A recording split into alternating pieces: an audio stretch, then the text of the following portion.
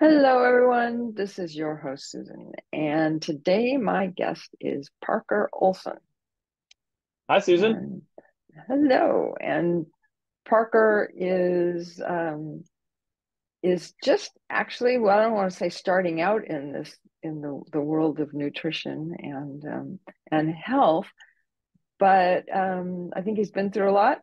It would be real interesting to hear his story and some of the things he's done. And he also has a personal interest in people that are a little older Mm. and their health. So Yeah, welcome, Parker. And why don't you tell us a little bit about yourself? sure. Yeah, thanks so much for having me on. I'm excited to be here. And yeah, as mentioned, I am 27. So maybe, not quite in my 50s. But my parents are in their 50s, and it's funny growing up. I always used to love to. I would always kind of was told I had the soul of a 6-year old when I was 9. I wanted to go and like play cribbage and sit and have conversations. But yeah, my journey starts really in like 2018. And 2018, I had just kind of gotten out of college and was in the working world, was fighting the fight. And for one reason or another, and I really think it was a lack of autonomy at work. I kind of was bored, if you will. I I know that decided that, feeling. Yeah. yeah, I'm sure we all do. I decided that, I was curious why people were eating like the vegan diet, particularly. Um, and I could understand it from an environmental reason, from an environmental standpoint. People were like, "Hey, I think eating meat's bad for the environment. It's something I really care about." Okay, that makes sense to me. But there were other people that were deciding to go vegan because it was healthier and maybe made them feel better. And I was like, okay, I don't, I've never experienced that myself, right? I've never experienced, what you're eating really impacts like how you're feeling day to day. So I decided I would do a 30-day experiment. It's like I'm gonna go Right. vegan for 30 days. Let's just see what happens. Like I'm gonna stick to it. And the first couple of weeks were tough. I just remember, you just have cravings and you're used to just kind Yeah. of eating whatever you want and not, applying serious bounds there. At least I was. Mhm. So I noticed around day 14, 17, I just noticed like a shift of I started to I started to feel like good. I don't know. I just started to feel like quicker and I don't know, sort of just healthier. Like I felt a little bit more giddy, and I stopped craving like lots of things like meat or lots of sugars. I was eating a pretty clean vegan diet. Uh-huh. And at the end of it, I was like, okay, this is cool. Like I actually like notice a shift in how I feel, and it's for the better. Okay, like this is real. This is cool. Like I should look into this more. And I decided, after those 30 days were up, okay, like what else? How else are people eating? Like, well, this could be interesting. Let's continue down this rabbit hole. And so for 18 months in a row, I tried 18 different like nutritional regimens, 30 days at a time. So, kind of went through a lot of like the popular quote unquote like diets or nutritional regimens. Everything from gluten-free, keto, the whole 30 diet, which was fascinating, paleo, the carnivore Okay. diet, Atkins diet, and so forth. And for me, it was this like kind of awakening, if you will, around look like what you're putting in your body like genuinely impacts how you're feeling. Um, and it could be, for a slew of reasons. It could be, reduction in inflammation. It could just be like properly fueling your body. And so like, you have stable amounts of energy, right? And so there's all sorts of ways. And, I'll preface really quickly as well, Susan, a question I often get, and I don't know, maybe you're thinking is like, oh, like Hmm. what's the answer? Right? Like, how Which should one I did you like best? Yeah, and I will Maybe is answer a that. better way of putting it, right? I will answer that, but it's nuanced. And what I always say is, I suggest and I think everyone should go and try this for themselves, right? We all have individual bodies that have individual needs, and we're all getting different amounts of sunlight and water and doing different levels of activity. And so Hmm. I think it's really powerful to go through that experience yourself. You don't have to spend 18 months doing it. I do think it's important to spend at least like 3 weeks trying anything, because I really started to see the differences after like 2 weeks. Yeah. But yeah, my kind of general takeaways from the experience were number one, the diets that included and revolved around whole foods made me feel the best. So like whenever I was eating, fruits, vegetables, proteins, like that is where I was feeling good, which I'm Mhm. guessing isn't like a major shocker. I don't know. Does that surprise you, Susan? No, not particularly. Okay. So that was sort of number one. Number two was I found that there were a couple diets I actually felt really, really good on. Uh-huh. One of which was the keto diet, which is interesting. I think there's a lot of controversy there. Disclaimer, I do not eat keto today. But what I Mhm. found was it's really hard to maintain. And it's very restrictive, both like socially Mhm. and in what you can eat. And so, I felt like even at the end of that, I still was like grappling all the time and wasting lots of mental energy, being like, oh, like I want to do this, but like I don't know if I'll be able to eat or whatever. And so one of my Mhm. big takeaways as well from kind of the whole experiment was like you ultimately want to land on eating something where you sort of believe you can eat this way, arguably for the rest of your life, right? Like Right. if it's really challenging and isn't conducive to your lifestyle, like it's really not worth your time. It creates a lot of, mental drain. So that Mhm. was another Mhm. takeaway for me. And then the third takeaway was really about mushrooms. Mhm. So one of the months towards the end when I'd sort of run out of like what diets exist that I actually think are sort of interesting and or doable was I decided I would sort of just stick to like a standard kind of whole food diet, and Mhm. I got off of all caffeine, all supplementation, everything, and I was supplementing with these functional mushrooms that I had been reading about, Mhm. medicinal mushrooms, a couple like lion's mane, chaga, turkey tail, reishi, cordyceps, Mhm. etc. Mhm. I'd started to be Mhm. reading about them. It sounds like you're pretty familiar. And Oh do yeah. you take any? Do you take any of these, or have you? Um, I used to. Um, Okay. I they don't like I said, mushrooms don't really agree with me that Hmm. much. Um, and my husband takes a few of them. Okay. He takes about three or four different combinations Okay, cool. So of yeah, them somewhat familiar. that he gets. Yeah, yeah. No, Um, I'm definitely familiar with it.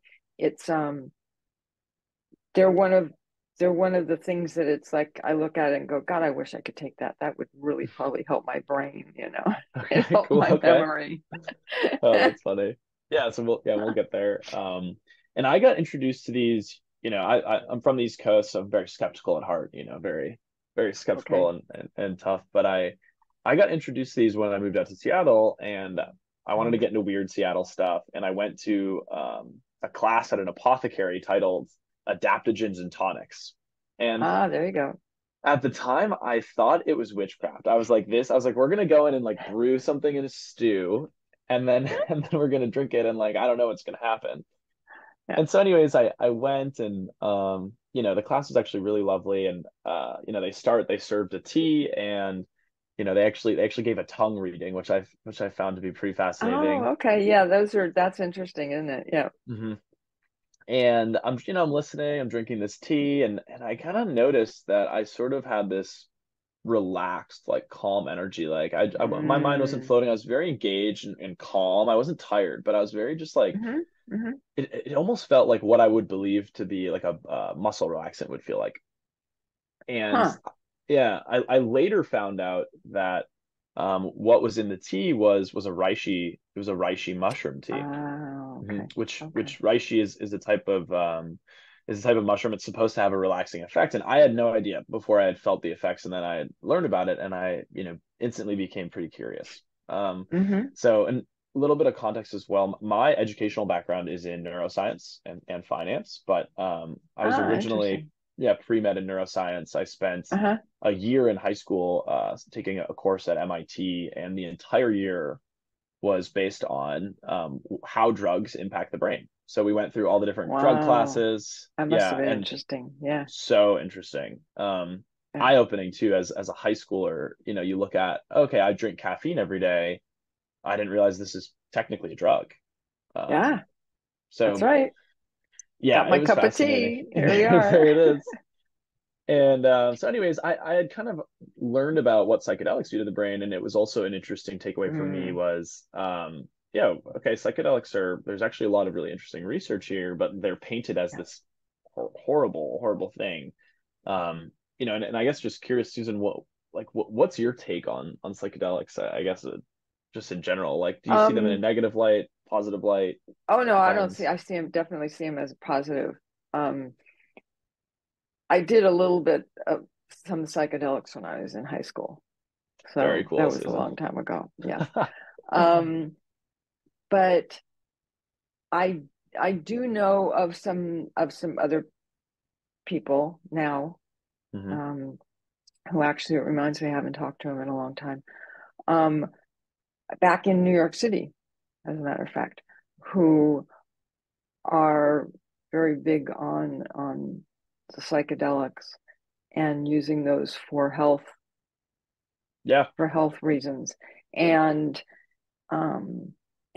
I think it's like so many things. It has its time and its place depending on your what you're looking for, which how your body is. You totally. know, it's like it's like everything. Yep. It's And you TBD. and but it's also something, it's not like, oh, I'm going to try a new piece of fruit kind of thing. I mean, it's something you need to do under a little bit of supervision, I think, to get started, and maybe even Definitely. continuing depending on what it is that you're doing. Totally. Yeah, totally agree. Slight disclaimer. I am last year or a year and a half ago, I got certified as a psilocybin peer supporter. So I help All administer right. psychedelic trips. Good And job. honestly, like what Yeah. you just described was like the kind of the ethos around it is because it's like there are interesting benefits, not for everyone, it's not for all the time. Um, but oftentimes, people want to do it with someone who they trust and, can Yeah. help administer through that. And not everybody has access to a psychiatrist, who, right now is one of the Yes. only, professions that is really able to do that. So anyways, Hmm. sorry, we do digress a Yeah. little bit. Yeah. Anyways, Yeah. this experiment got me really into mushrooms. I, then spent the month supplementing with them, and that Uh, month was the month that I like really felt best, out of all wow. these 18 months. So Uh-huh. just had tons of energy, like was sleeping really well, getting just like good hours of sleep. I wasn't, I was just a clean sleep. I was really productive at work, was just Huh. like very active, like had a very positive outlook on life. Yeah. And so, I became more curious. I dove into the research. I ended up really getting into mushroom foraging out in Seattle. I joined Okay. the largest mycological society in the world. It's Uh-huh. Mushroom Club for Right. short, and Yeah, yeah. sat on the board there for about 2 years, and then yeah, I started a food company to help get some of these mushrooms into people's diets around the belief that Ah, there are okay. mushrooms that can help solve and address mass health concerns. Mm-hmm. So I started a food company that fortifies different packaged foods with different mushrooms, and then most Ah, recently, okay. sit on the board of a natural food network. It's one of the biggest natural food networks in the U.S., and I sit on the board of the Seattle chapter, just trying to help promote and Uh-huh. build up smaller food brands that are helping to trying to make people feel better. So that's my Yeah. background. A little long winded, but that's who I am. No, that's great. Very interesting.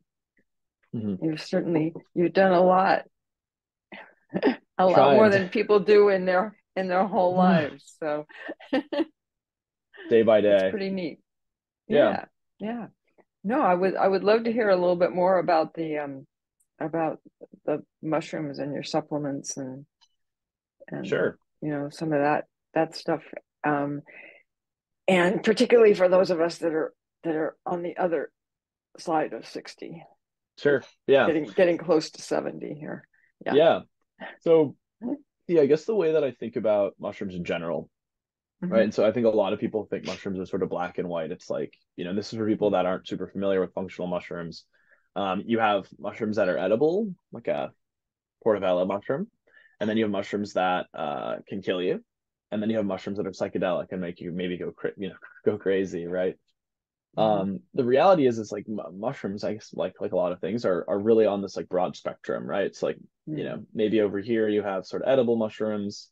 In here you have these functional or medicinal mushrooms, very legal. They've been used quite literally for thousands of years, medicinally, primarily in the Eastern Hemisphere. And then, Hmm. maybe you have Yeah. the psychedelic mushrooms and then like these lethal poisonous mushrooms. So mushrooms have sort of all tons of different benefits depending on the type of mushroom that you're looking to consume. Some of Hmm. them are really rich in vitamin D. Some of them have lots Hmm. of fiber and protein. And the mushrooms that I've primarily looked at and worked at have more of what we refer to as functional benefits. So these aren't necessarily macro benefits is what I reference, like protein, fiber, etc. Hmm. Yeah. These are benefits that maybe are addressing inflammation, or maybe are helping your brain cells grow, or Okay. are some of them are even used in cancer treatments around the world. So, can actually Ah, help target cancer interesting. cells and kill cancer cells. So Uh-huh. this is the category of mushrooms that I'm most interested in. And for anyone who again is like, oh, what mushroom should I take? Yeah. It kind of depends, what Yeah. sort of benefits you're looking for, but my catch-all mushroom where I'm like, I think everybody should just be injecting this mushroom into their bloodstream actually is turkey tail, which we Ah, I've don't heard of use that. today, but are you familiar with? Yeah, I am familiar with it. Yeah. Okay, do you know much about it, or you've just kind of heard of it? Well, let's just put it this way. My memory is not as good as it used to be. Mm. Okay. So I don't remember exactly. I just know. I don't think I ever tried it, Okay. but yeah. Yeah. Long story short, turkey tail really addresses inflammation, and then also it helps target and kill like mutated cells in the body. Okay. So it's really like turkey tail is the primary mushroom they're using in different cancer treatments around the world. So it's sort of as Oh, okay. yeah, it's just like a really good foundational mushroom to include. The Hmm. mushrooms though that I really that we focus on and that I've been most intrigued by, is primarily this lion's mane mushroom, which really helps with cognitive health. It helps protect against Alzheimer's, and Hmm. we can dive into a little bit of the science there. But one of the other mushrooms that we also use, and focus on in our products particularly is it's a vitamin D brown button mushroom. Oh, Um, okay. yeah, so you know, wild guess, Susan, how many people in the United States do you think are vitamin D deficient? Oh, it's probably over half, I would guess. Yeah, it's one in two. So it's Yeah. it's over half across the world. But yeah, one in two are vitamin D deficient. The FDA right now, it's under review to actually increase the level of recommended vitamin D. They're seeing that it's a really important vitamin for bodily function. Um, Yeah.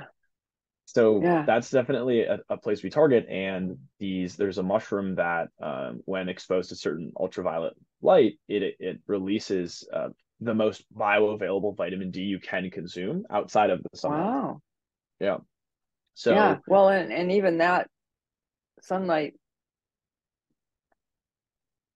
if you're if you're not very number one, how much you go out in the sun, right. right? And people are very hesitant to do that these days.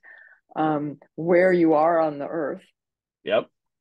as to how much you're getting, and and how your body takes it in, Hmm. right? There's so many variables that yeah, maybe the most I don't know, the most available, if you want to call it, right? And Yeah, even it's then, it's sometimes it's not available, right? Because it's raining. right. Um, Yeah. so yeah, I think that's one of those things that people don't realize, and you were probably going to talk about this anyways, which is that they think, oh, I go out for my daily walk, so I'm getting Hmm. my vitamin D. It's like, well, where do you live? Hmm. How You covered know, up are do you? you? I was just gonna say, are you wearing short sleeves and shorts, or what? What exactly are you doing?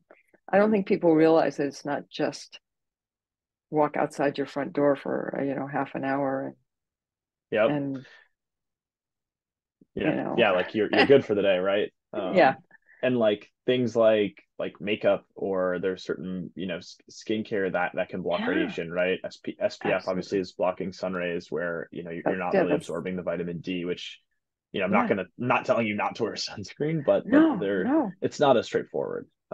Yeah. So yeah, it's, and I think COVID sort of shed some light on the Mm-hmm. value of vitamin D. There were some studies that were, still not Mm-hmm. proven as direct studies, but more like correlatory studies that were showing like, hey, if you have high levels of vitamin D, like you're less likely to actually contract COVID. So Yes, yes. there were interesting studies done, and just touching on some of the data that I've seen, in the last 18 months, there's been a 59% increase in purchasing vitamin D, like at the grocery store. So people are starting to like come around, I think, talk about it and learn about it. So yeah, those are the two, mushrooms we focus on, and really, what we're trying to help create are products that help with cognitive health, and sort of fortify with Mm-hmm. vitamin D, which is also really important in cognitive health. But the mushroom that we focus on, it's called lion's mane. So Mm-hmm. I'm not sure if it sounds like your husband takes it. The other, like the Mm-hmm. scientific name that some folks may see it around as, is Hericium erinaceus, and I totally butchered that. I'm not, I don't do, I'm not super good with I don't scientific names, know. so please Yeah, excuse me. yeah. That's interesting because all I ever see is lion's mane these days. I mean, I don't. Yeah, okay, well that's good. Yeah, Yeah, we'll leave the science names out for right now. yeah. Um, yeah, and there's been hundreds, if not thousands, of studies done, Hmm. primarily in the Eastern Hemisphere, which is why we don't get exposed to them very much, but that are showing like are able to protect against diseases such as Alzheimer's, Parkinson's, really like neurodegenerative diseases, and how that mushroom is addressing that, and what it's doing, right? Like what's actually going on here is Hmm. it is known to be one of the best synthesizers, or it enables the synthesis of neurogrowth factor. And it Hmm. sounds like you have some familiarity with neurogrowth factor. Hmm. Do you want to share a little bit for the followers, or just like generally, I guess, what it is? And I'm happy to as well. I just figured. Yeah, yeah. No, I for I don't know. I guess it must have been probably half a year, maybe a year. I was taking the BDNF Hmm. in with a liquid, drops. Yep. Um, and I was using that. And I didn't particularly see a difference, Okay. you know.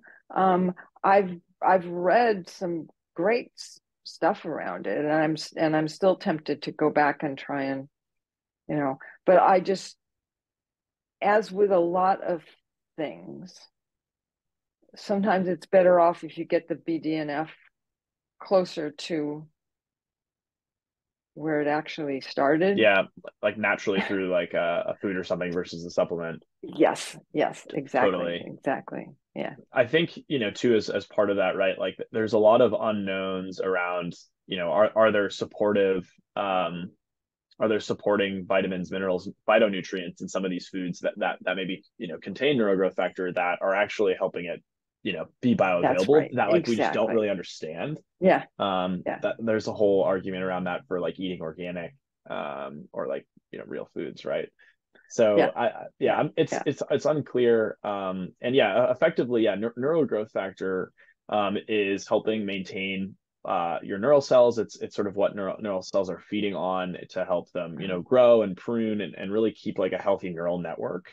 Mm-hmm. So when they talk about lion's mane being able to help with Alzheimer's, that's sort of just one potential outcome, right? Like there are studies that are showing, creativity levels, you know, yes, by self-reporting, but are shown to increase in like double-blind studies of participants who are taking an effective amount of lion's mane every single day. Hmm.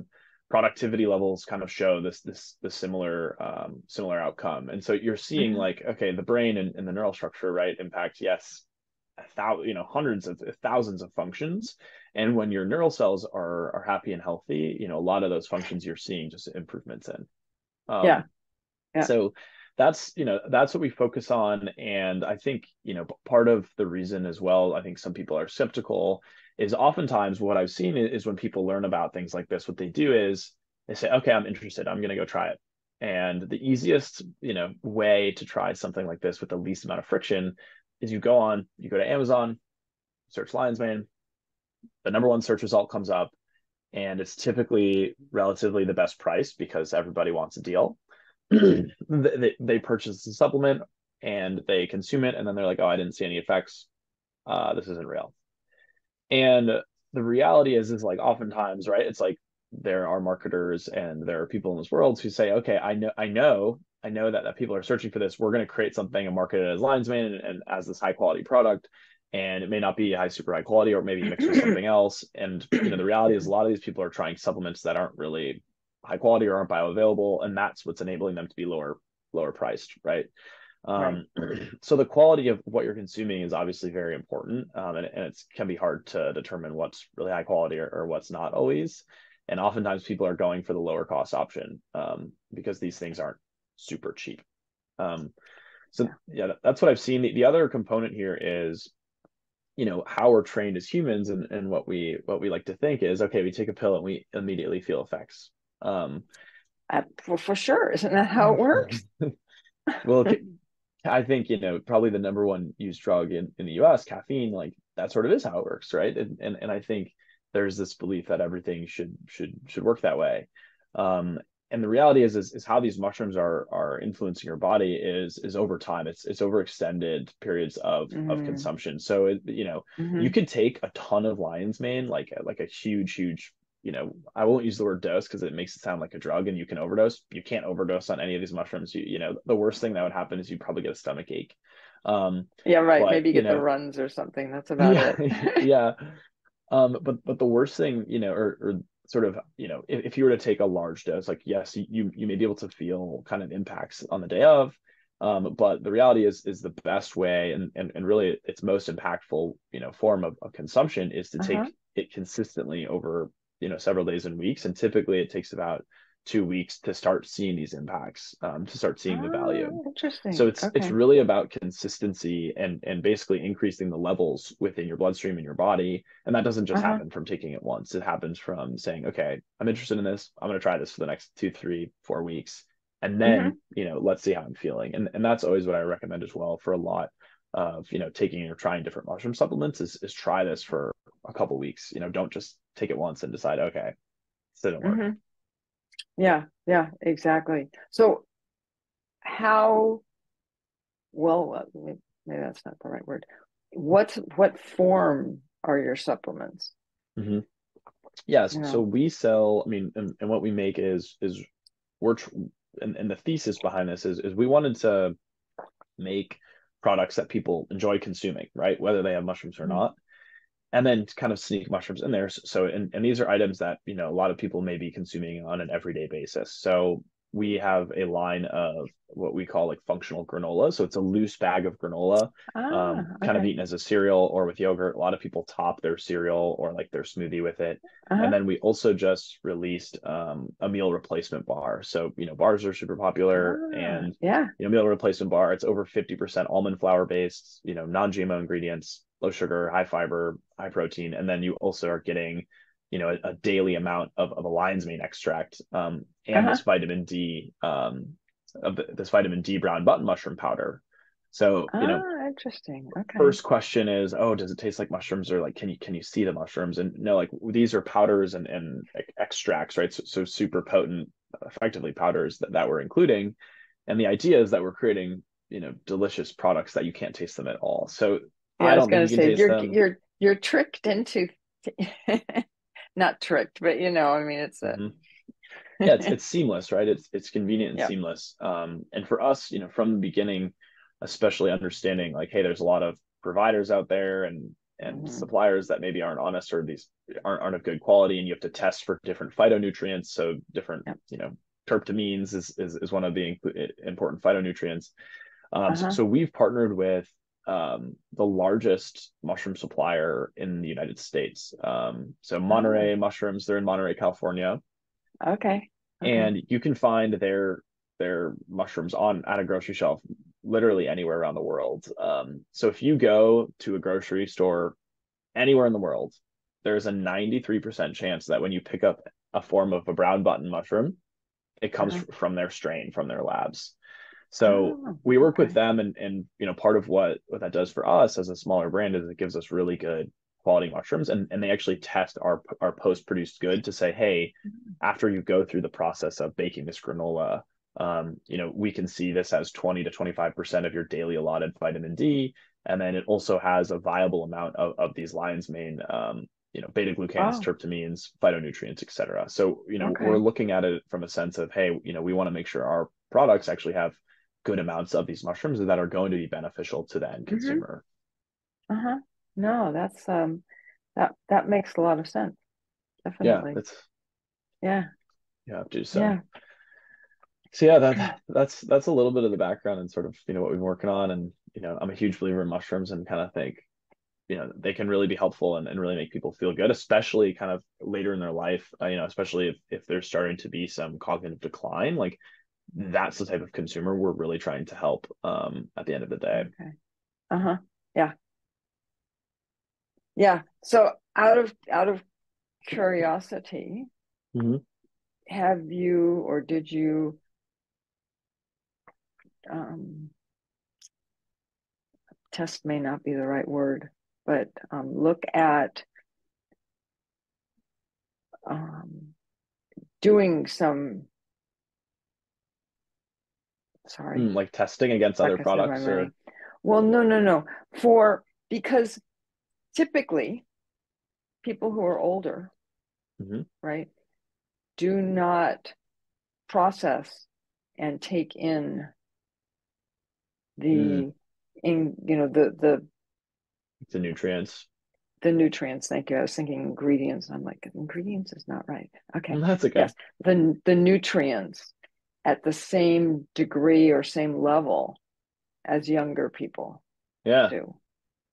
it's a good So call out. have you taken that into account or Yeah, it's a good question. I wouldn't say like that's been like mhm, directly taken into account to say, hey, we need to, test this because I'm not sure how we would even go or about testing that.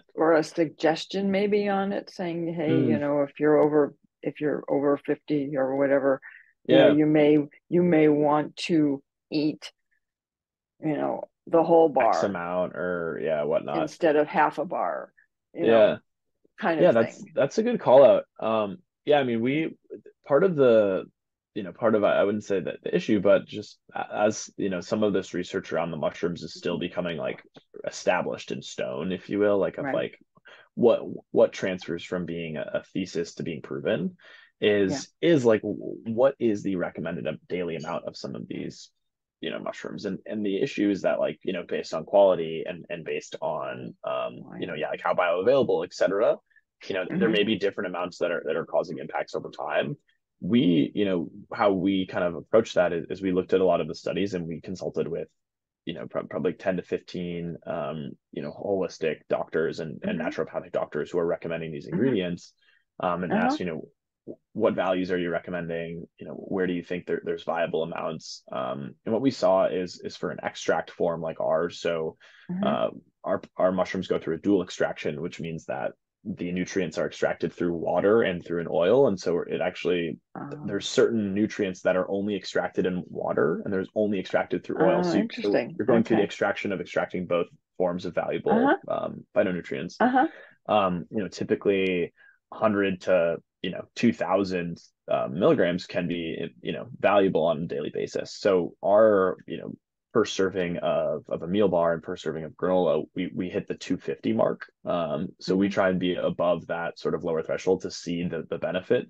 And we actually historically have been higher, Mm-hmm. but have gotten pushback from retailers to say, hey, we've gotten questions of if somebody can overdose on this, because people are maybe going to eat multiple servings. Like if somebody Ah. eats the entire bag of your granola and there's a Oh thousand God, yeah. milligrams per serving, there's 8 servings, that's Right. 8,000 milligrams. So Huh. that was Yeah. part of the reason we've right sized sort of, we want to be above that daily threshold where you're going to feel the benefits, but we don't want to be too high. Mm-hmm. Um, Mm-hmm.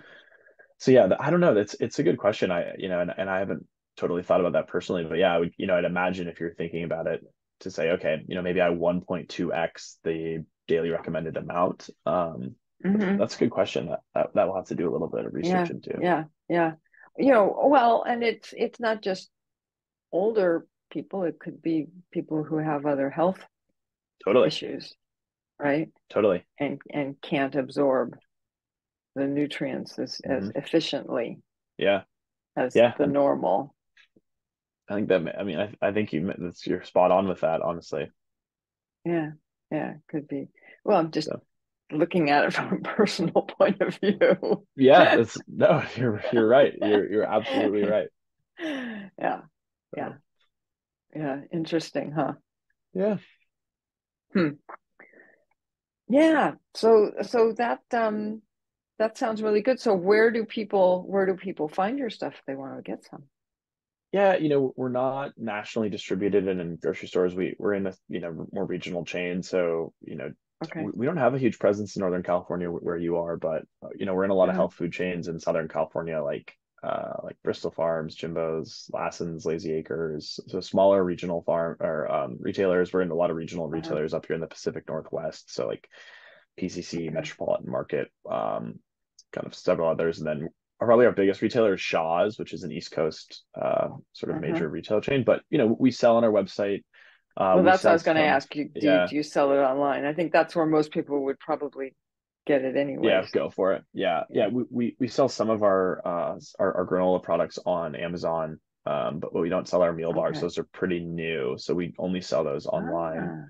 Ah, We're actually okay. sold out at the moment, but hoping to be back online next week. So it happens. Well, that's good. No, that's a good sign. Yeah, it's a good That's a sign. good sign. People like them. Yeah, the supply Yeah. chain's a whole other challenge, but Hey, I spent 20 years in supply chain, so okay. I So you know get it. all about Yeah, you get it. it. Actually, longer than that, but we won't go there. Yeah. Um, the so why don't you tell everybody Yeah. what your website is Yeah, and I was gonna say, what's your name, and I'm gonna put it in the show notes okay, great. as well for Yeah, I people.